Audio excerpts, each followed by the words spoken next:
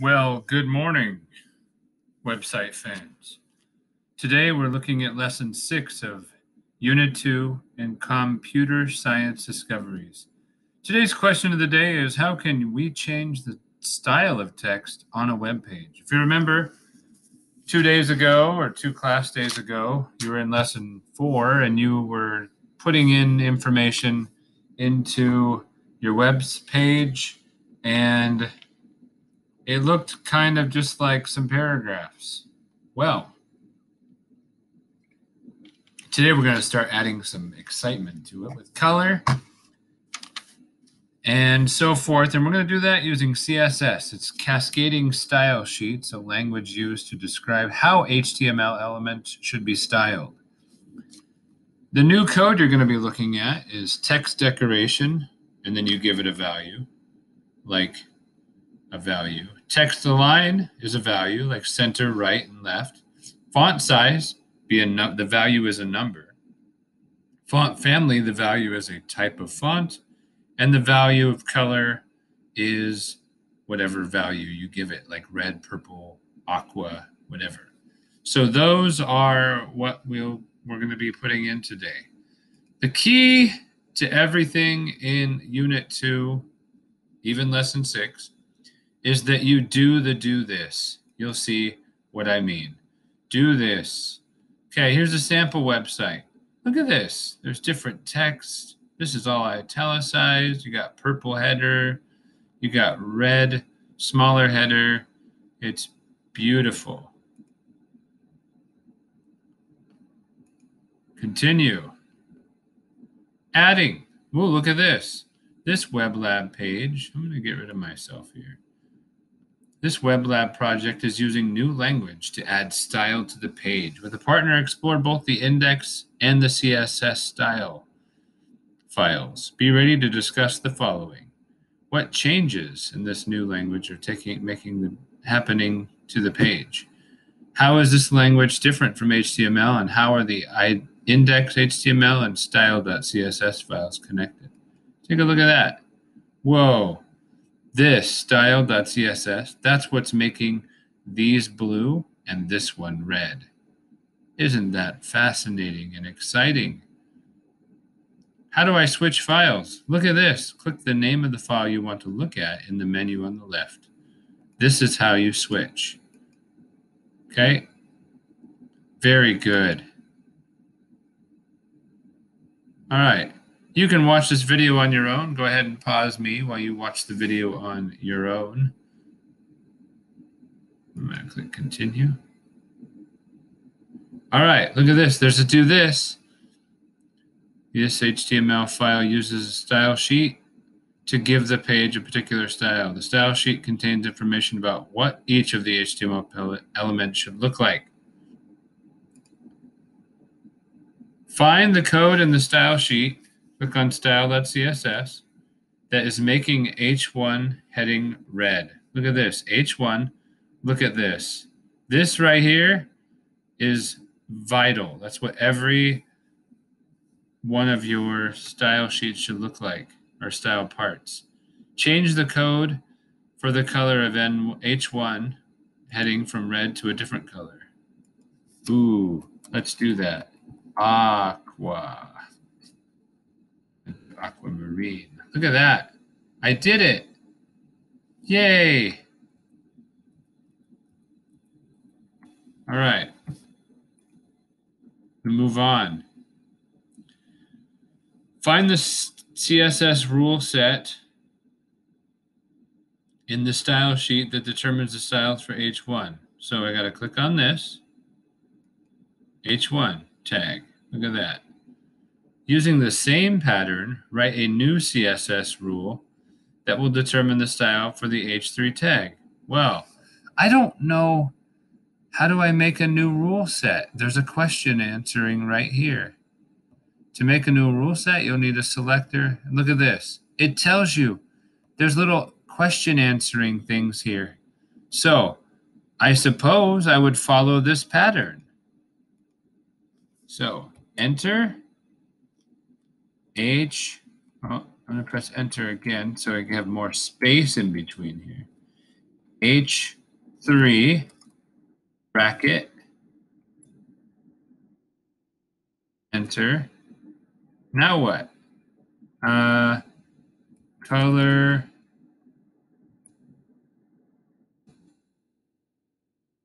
purple. Oh, looks like I have to have, so it has color, colon, and then the value, and then a semicolon. What's next? Font family.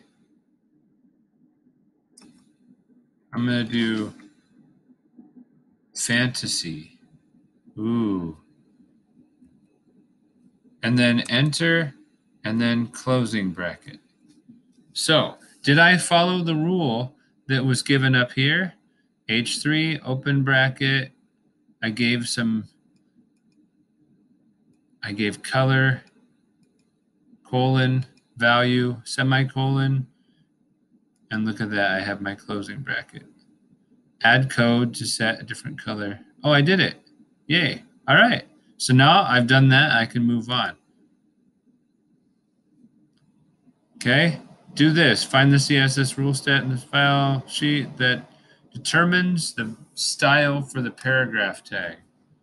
Okay, paragraph tag right here. Change the text size of the paragraphs and the headings.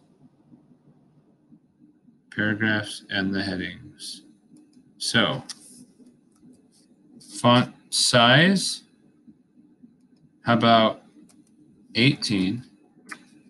And this one can be 48. Oh, no wonder this turned out crazy because I got too big. All right, so did I do both of those things? Fine, I found the style rule, the CSS rule set, and I changed the text size of the paragraphs. Okay, now that I've done both of the do thises, I can move on. Remember, if you have any questions, you can look over off to the upper left or the upper right. Okay, you can pause me and watch. I've met Danny. Danny's a great young lady, strong. She loves to lift weights, and she programs robots. All right, what is a style sheet? What is CSS? How do I create a new style sheet? What should I name my style sheet? How do I rename a file? How do I link a style sheet to a web page? Oh, today we're going to be adding a style sheet to a web page. So you press Add CSS. Okay, click. Now, to add CSS rule set to an HTML, you need to create a style sheet document, which we have. Okay, it's there. So, but I would just press this if I wanted to add another one. I'm going to delete that though. Okay, so number 2, there it is, style.css. Number 3, you have, in order to link these two, because look, there's all this information, but in the style sheet, there is stuff that isn't happening. Why? Because this is not linked to this to make this over here change. Okay, so here's what we have to do. In between head and head, we have to link it. L-I-N-K, link. R-E-L equals, quote, style sheet. This will never change. It's always going to be style sheet. Okay, but keep going. Space, href equals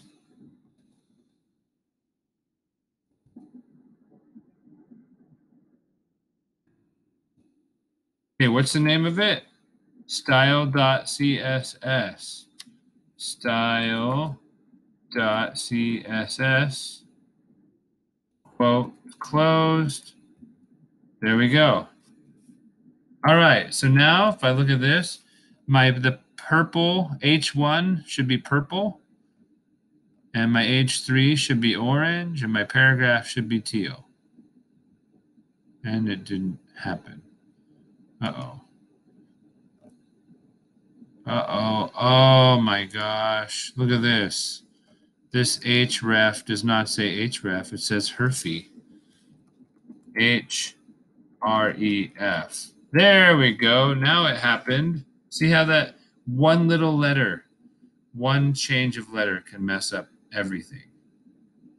All right. So now that I've got that, I did all the do this. I made this look like this, and I have this awesome little page here. I'm going to click Finish. All right, choose from the following activities. Okay, seriously, the goal is to get better at this stuff. And so choose one or two of these. So this one, okay, you got to debug the font size. Okay, by the way, if this ever happens, it just says code the web, refresh, and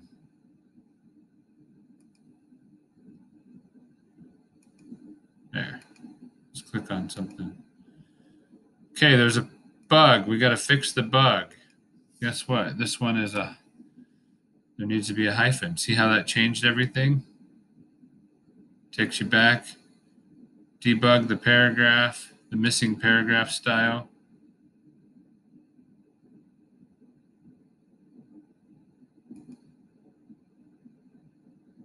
Find and fix the problem. Oh, look at this. Somebody didn't see how we have the section, bracket, information, close bracket, section, bracket, information, close bracket, section. Uh-oh, someone didn't put that there. If you don't have it, it matters. Okay. Do a couple of those. Do two. Choose two out of all these 7. Okay, I did my 2. Try something that's okay. So notice that there's a check mark. This is an assessment. I'm going to be checking this. We're going to be checking this out, making sure that you're doing this. Okay, do this. Link the style sheet to the web page. Okay, do that. What's the style called? I don't know. How do I create a new style sheet? How do I add a style sheet to a web page? Follow this direction in order to do that. Make paragraph text different size. Make it different color. Remember that? How should I create a new style? How do I rename my file? So, and it tells you in here, this is your reference page. This is what's going to help you. Okay, I don't want to give you any answers. I'm going to finish and move on and choose 2 or 3 more of these to do. So, in summary, the trick is this. Do this on every single page. Link your documents. Link your CSS to your HTML with this. Go into HTML. Less than, link, space, rel equals style sheet, in quotes, space, href equals, and then whatever you call this. Whatever you call this. Okay, if I change the name of it, if I rename it to style 1, okay. Look at that, it all went away. Now I have to change this to style 1. Okay, so that's how you link. Finally, in here is where you do all of the changing of colors, paragraphs, style. You'll be doing picture changes in there, or adjustments and styling. And if you have questions about what's going on, these questions match. This is your help reference. So you can refer to this video at any time. And if you do this and you follow along and you pay attention to what it's asking you to do and style the sheets and you link it using the correct lettering and wording, you will do just fine. Okay, make sure you ask questions if you need help and refer to your reference parts on every single page. I'm Mr. Chadwick, telling you to please have a great day and do unto others as you would have them.